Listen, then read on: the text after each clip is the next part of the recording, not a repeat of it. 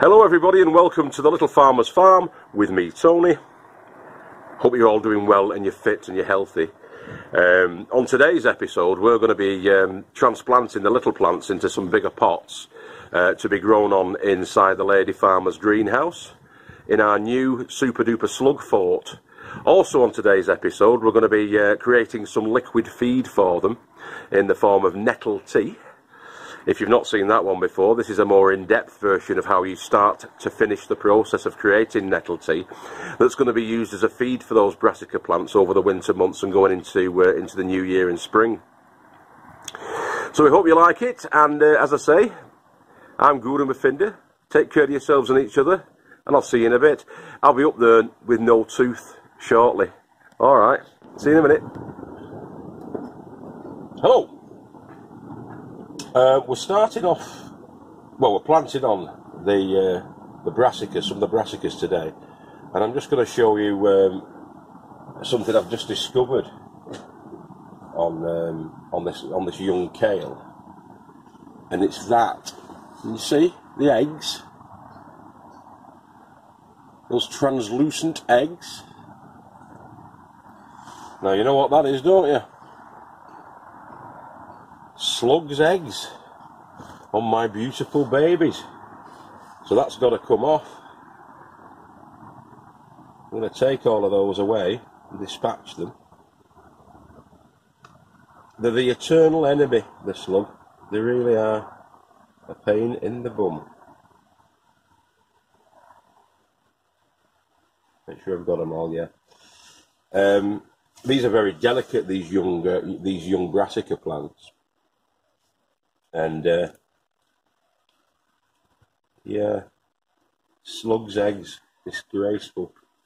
Anyway, I've got my bucket there. In that bucket, in the bottom half of the bucket, I've put some bloodfish and bone in and mixed it all into the mix. So you've got a general feed in there. I've not got my tooth in today, I'm sorry. You'll have to cope with it, see, no tooth. That is a mixture with the bloodfish and bone, about 10% coarse vermiculite, and general unfiltered compost that we've got out of the clover compost bag. That's now going to be put into there, delicately put in, holding the leaf and not the stem, and firmed in. It likes a good firm purchase, does a brassica plant, and so that's what we're going to give it. We're going to firm that in there. When they get to about 2.5–3 inches long, the leaves, the true leaves, then you're okay to plant them. But I'm going to firm that in.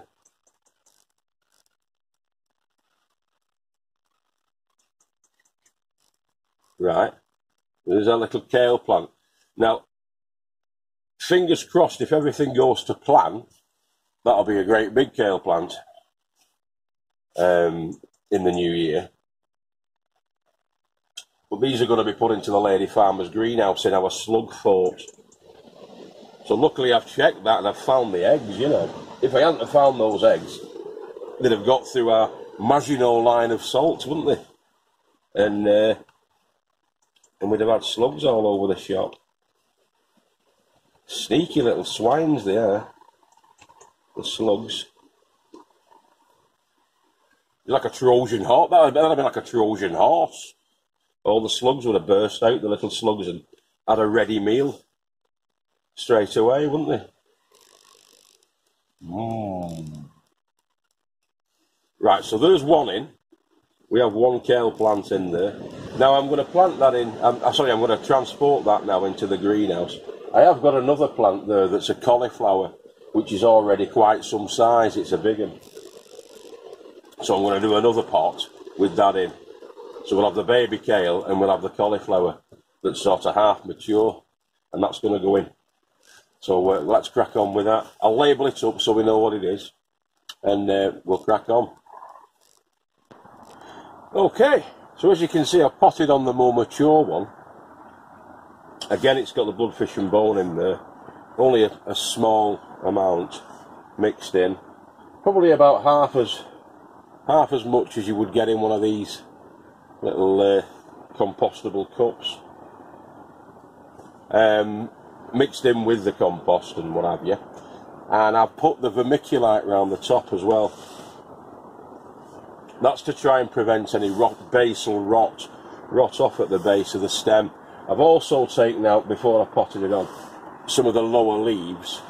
So that's actually planted about that deep down. So there's the root stem, the stem where the roots are coming.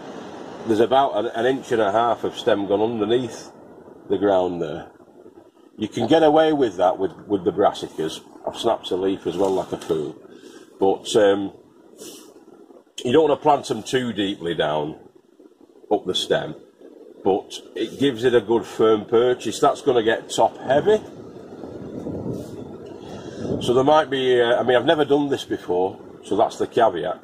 It might be the case that I'm going to have to support and stake this up a little as the plant gets big. It's liable to get about 2 feet in diameter when it gets to maturity, fingers crossed. So we'll have to keep our eyes on that. Keep the buckets. I mean, that's a relatively small bucket. That's probably only about 9 inches high. But you want it sort of short and squat so that it doesn't get too top heavy and just tipple over. There's always a danger for that.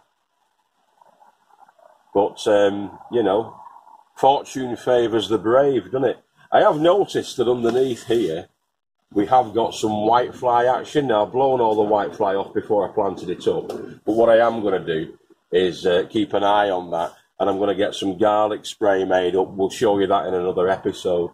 Some garlic and oil spray that we can apply to the underside of the leaves. But I'll keep my eye on that. Don't think there's any actual whitefly left on there at the moment. Well, these are all. Everything in nature's out to get you, isn't it? Mother Nature helps you sort of 70% of the time, and then fights you about 30% of the time. So yeah, you've just got to do all you can to make sure, as best as you can, as you're getting, you're giving your plants the best shot. You're giving yourself the best chance really with it. So when I've eliminated the slugs, as you saw before with the eggs on the base of the little kale plant, you've got to have eyes in the back of your head with this sort of stuff and be vigilant. There's one that I've missed. Little swines, whitefly.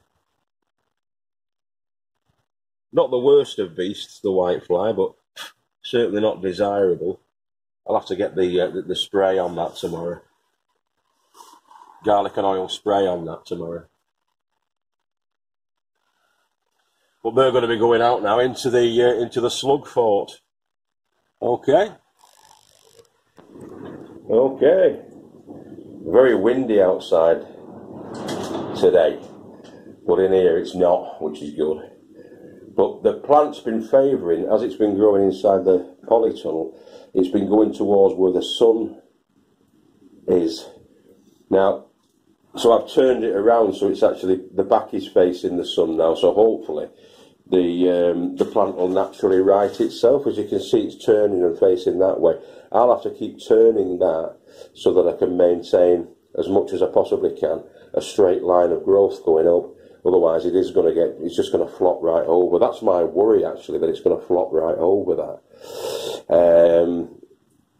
But we'll see. We can only look and experiment and try, can't we? God loves a trier. But they're both in there. I'm just going to give them a little bit of water in the watering tray.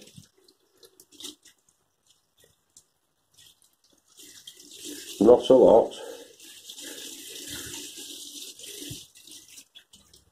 What will happen is the plant will soak up, the compost will soak up through a capillary action, and it will moisten all of that compost. I'm going to leave it then and just keep testing the dampness.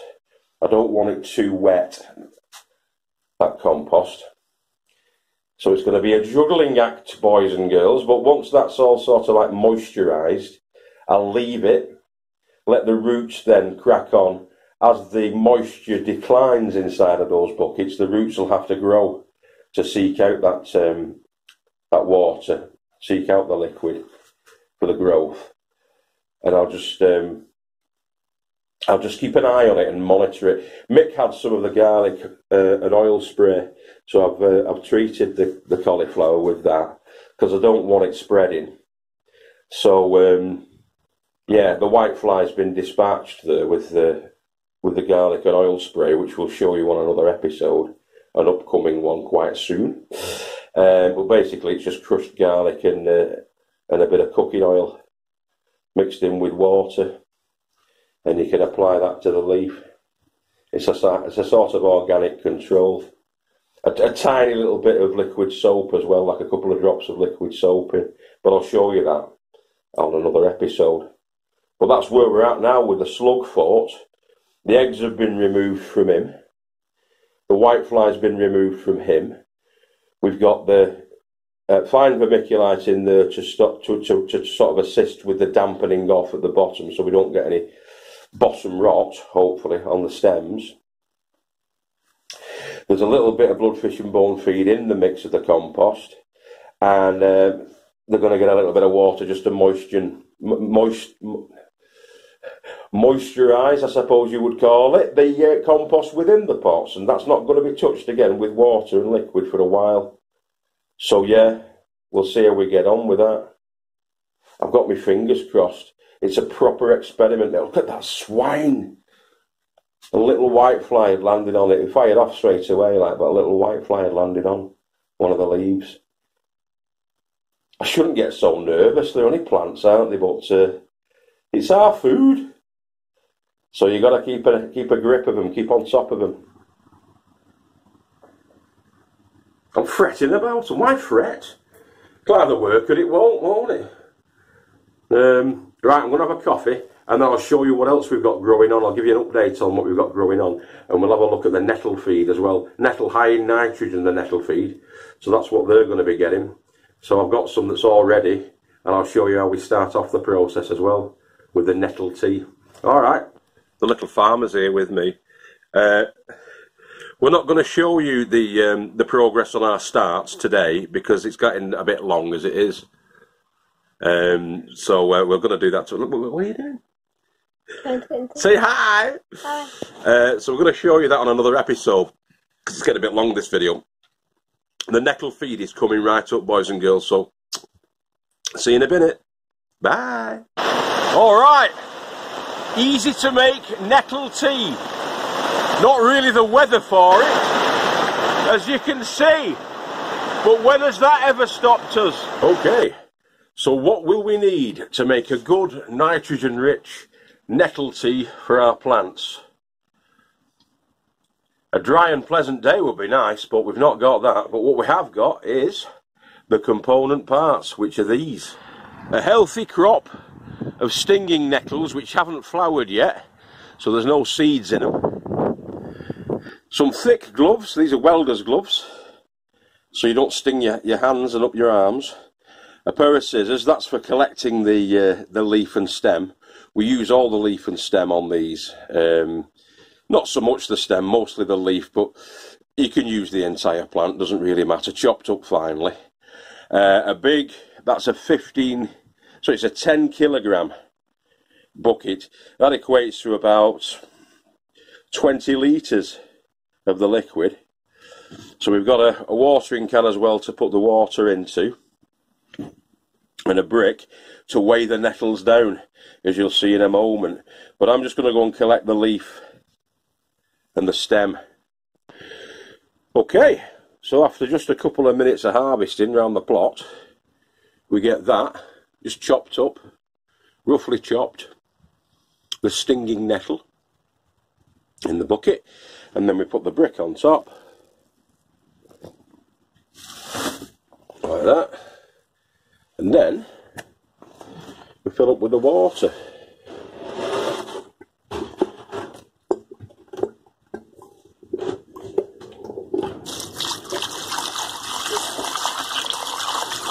And I'm going to fill it up to where that line is that you can see there at the top. May need some more water, but there's 10 litres going into there. This is a 10-litre watering can. I'm just going to top that off now with the rest. Get some more, just rainwater I'm using here.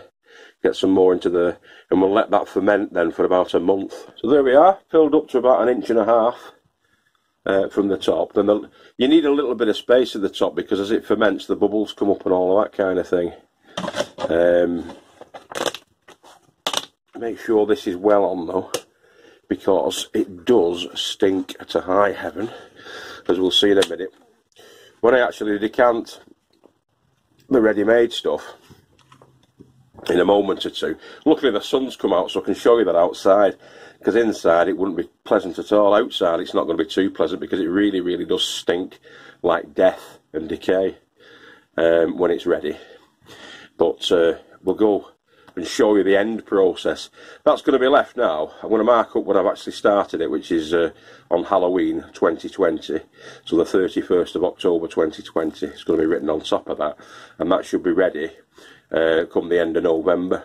It takes about 4 weeks. Okay, so for this next bit, you're going to need some pretty sturdy rubber gloves, a bucket without holes that you can pour from, some netting, that's an offcut of scaffold debris netting, and some jute twine. So what I'm going to do is I'm going to put the netting on top of the bucket and tie it on with the twine, and then I'm wearing the gloves because this stuff really stinks and you don't want to get it on your hands. So I'll just do that now.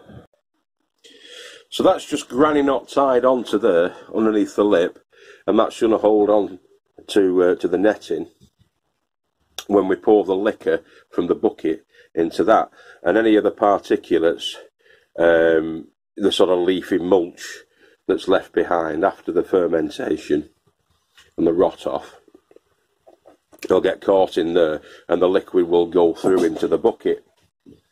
So yeah, I'm going to do this outside. I was going to do it on my tripod, but it's so windy today I don't want my camera getting knocked over, so what I will do is I'll just put the liquor into that and then you can see the end result. All I'm basically going to be doing is from the bucket, pouring it into there, wearing the gloves. Okay, so there's our previous batch of nettle tea, 27th of September. It's now the 31st of October, so that should be about ready. It takes around about 4 weeks to get to where you want it to be. I'm going to pour that from inside there into there. Okay. That smells like a festival toilet. You can smell that halfway up the plot, it bloody reeks. But our next phase, you'll need a large funnel. That's a 5-litre water bottle and 4 bricks just to hold it in place, so when I'm pouring the liquor out of that into the bottle, there's less chance of it falling over, because you don't want that getting blown over and falling over and spilling all over your feet and your pants. So that's just to hold it in place as I pour from that. So I'm just going to take the netting off from that, remove the jute twine, take the netting off, and it's ready to pour. Okay, now we've got 8 litres there of nitrogen-rich nettle plant feed, liquid plant feed, nettle tea. And I've written on the side there for leafy greens, just in case mum or the lady farmer come up and they're going to do some feeding. They know that that's for the leafy greens. Okay. Now, the comfrey tea is more of a good all-rounder. It's good for flowering plants and tomatoes and peppers and that kind of thing. But for the leafy greens, the nitrogen-rich nettle tea is better. It's more appropriate. You'll probably be able to see on there's just been a couple of flies on that. We're already drawing flies. It doesn't half stink. But you do a dilution of that, probably 1 part to 20 in the water, and have that as your feed, your liquid feed. So you dilute that down, it doesn't go on neat onto your plants. You can dilute it down 10%, 5%, and that should be feeding our plants, our leafy green plants, through the winter and into New Year. Because they're not going to get fed and watered that often inside that greenhouse, but we'll have the feed for them. And Now that that bucket's empty, that bucket's now going to be filled with either nettle or comfrey, and we'll repeat the process. So yeah, there's probably about £20 sterling worth of highly concentrated liquid feed there, $25 worth, for free. No brainer, lads and lasses. Alright, boys and girls, I think that's enough for one day down on the little farm. We'll see you all later, and if I don't see you through the week, I'll see you through the window. I've been Guru Mafinda without his tooth today, and hope you can forgive me for that. Keep growing with your heads down, and remember, we love you all. I'm not going to actually touch my lips there because I might have some of that liquid on my fingers, so I'm going to go home, have a shower now and get some lunch. Okay, Saturday night tonight, don't get too drunk. You've got to be up for the plots in the morning. See you all later, boys and girls. Bye bye.